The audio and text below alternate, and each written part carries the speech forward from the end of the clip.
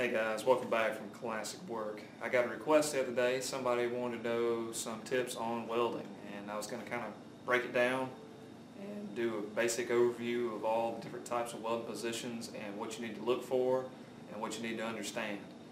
And I'm going to try my best to get some good arc shots so y'all can actually see what's going on. That, for some reason, my arc shots, I've tried them over the years, and it's very, very hard to capture unless you have somebody actually filming.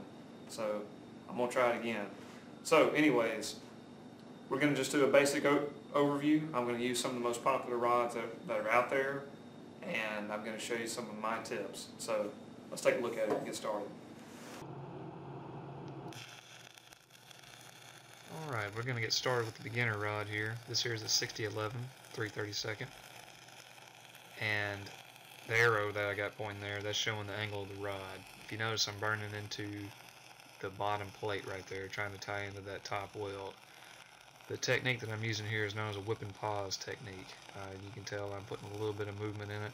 I'm advancing forward a little bit and then coming back into the back half of my puddle. So that's a 6011. Pretty common technique.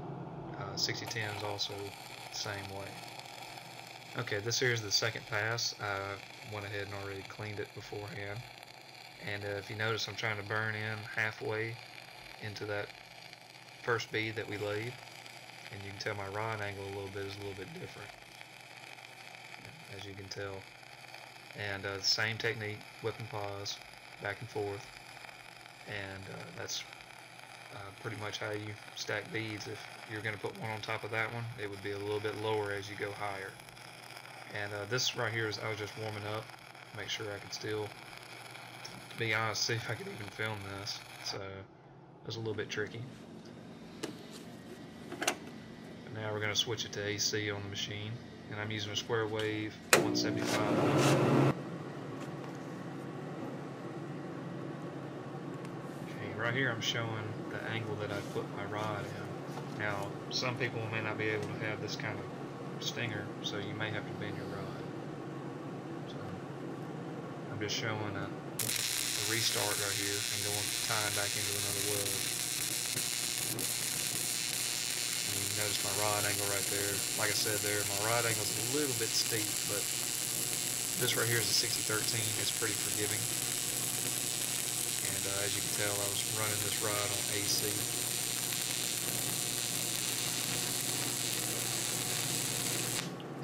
Clear that little pass up right there, and we'll move on to the next part.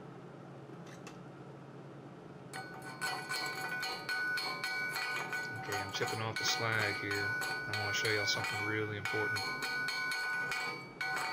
If you notice, when I set my welder, I set it probably around 82 amps, somewhere around in there, just guessing, and it was a little bit cold for me. I like to burn a little bit hotter than most people.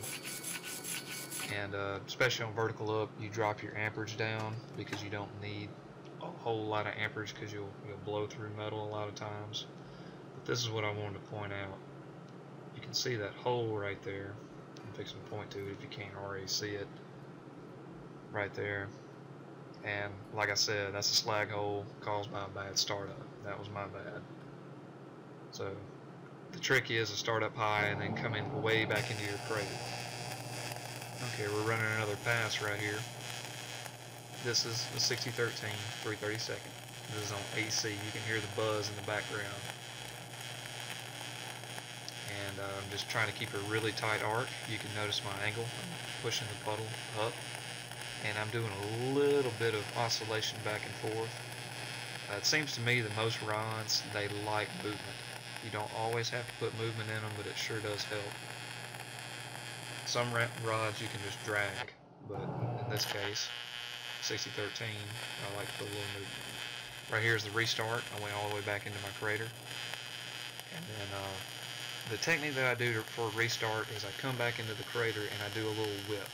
And this one I really didn't, I just kind of paused.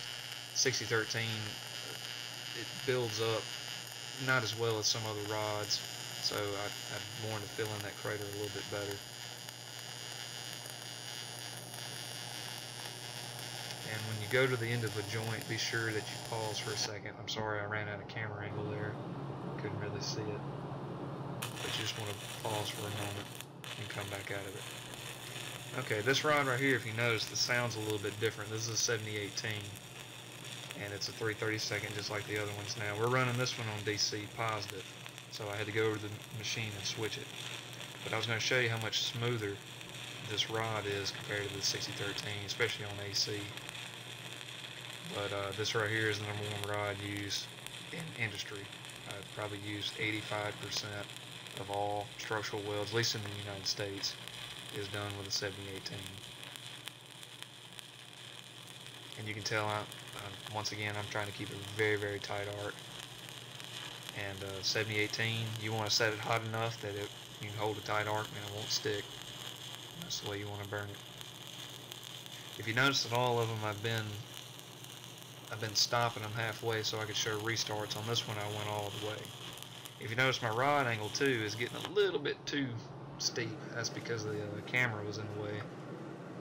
But you can tell it makes a real nice coating of flux. If it looks real uniform, you can bet that it lays in there really well. If you notice that it got a little lumpy up towards the top, that's because my rod angle changed. As I told you, the camera got in the way a little bit. And that's a very, very common mistake, is to pick up your rod angle as you get towards the top. So watch your angles. If you don't, then it'll come back and haunt you.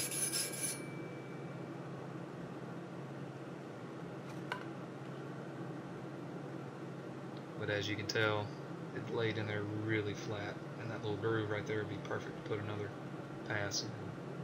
Come back in there and clean it with a wire brush on the grinder. Now this right here, I was going to show how to do a weave cap. I went ahead and put those other two passes in so I could just film this one spot. But if you'll notice down on the left that my rod angle, it's not supposed to change during the entire time. I'm sure it'll change a little bit as I get higher because my hand will get closer and my hand won't be able to go in there. But you want it to stay as close as you can to the same. As you can tell here, I'm weaving back and forth kind of in a zigzag kind of box fashion. This is my technique of welding. Other people do different things. But what I normally do is go really slow across the pad there, and then I'll come up and go right back across my same puddle, overlapping about halfway. That seems to work out pretty good for me, and you don't get any undercut if you pause long enough in your corners. That's what you're trying to prevent. Now if you notice, I'm going a little too fast going through the middle, and what happens is my weld winds up being a little bit concave. A 3/32 is a very, very hard rod to actually keep it from being concave. You need a larger rod. Here's the restart. Start up high and then come back into your crater where you left off. Go really slow when you tie in that first weld back into the weave. You want to go really, really slow. And then once you pick up, you can just go right back to it. Easy as that. But if you notice my rod angle down there on the left, it hasn't changed from the bottom to the top that I'm going to now. 7018 is pretty forgiving. You can go back and forth with your rod angle a little bit. It's going to change the characteristic of your weld. It's going to look a little different. But for the most part, you can push that puddle pretty hard. You won't get any slag inclusions or any pinhole or anything like that. But if you notice, I'm starting to pick up my hand right there. And what's going to happen is that weld's going to be a little bit lumpy. See how my angle's changing? Because I'm getting so close to that plate, I can't keep my angle. I'm actually pointing, not quite down, but it wasn't far from it. Okay, I'm going to chip the slag off. Go real easy with the chipping hammer. Chipping hammers are frowned upon in a lot of places.